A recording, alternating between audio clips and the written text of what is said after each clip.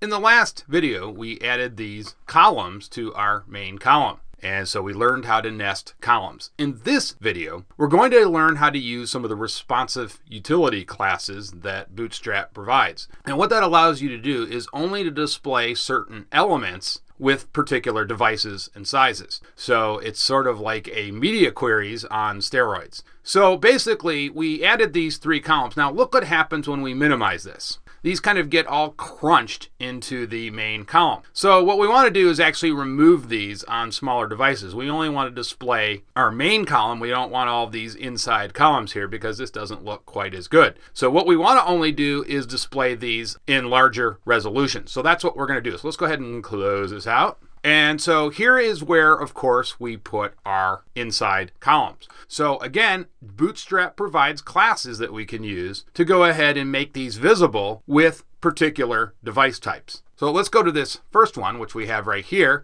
And what we do is we go right past our column class and we type in the keyword visible.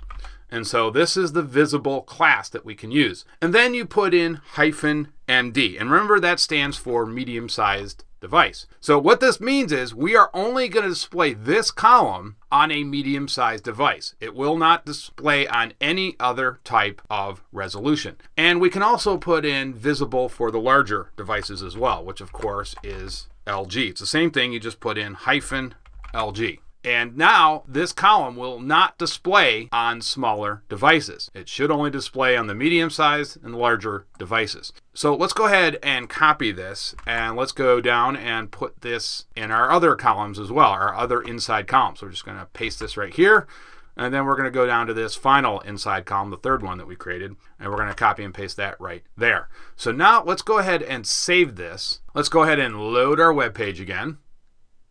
And there you can see the columns are displayed, which is what we want. It will be displayed on medium and larger resolutions. Now, if we minimize this, these should now disappear. And let's see if it works. And look at that, it did. Now we only have our main column, which is what we wanted on smaller devices. So that works really, really nicely. So you can see how useful this visibility class is in Bootstrap. It's very, very useful so that your website will look perfect on particular device types. So let's go ahead and maximize this again. And there you can see we've got our inside columns back.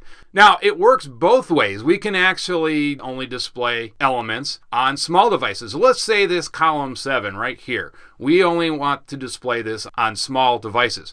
Let's go ahead and do that. We can do that too. And I just want to show you this as an example. So let's close this out and let's go down to where that column 7 is. It's right here. And so of course, what do? We type in visible again. And this time we're going to put -XS. And of course, that is for extra small devices. So the very, very small resolution. So let's save this and let's reload our page. And now if this works, we should not see the column 7 in the larger resolution. And it is not there. So now let's go ahead and minimize this. Let's scroll down. And there you can see it now appears on the smaller resolution. So once again, you can see how nicely this visibility class works. It's very, very powerful, and it allows you to tailor base your website to the particular device types.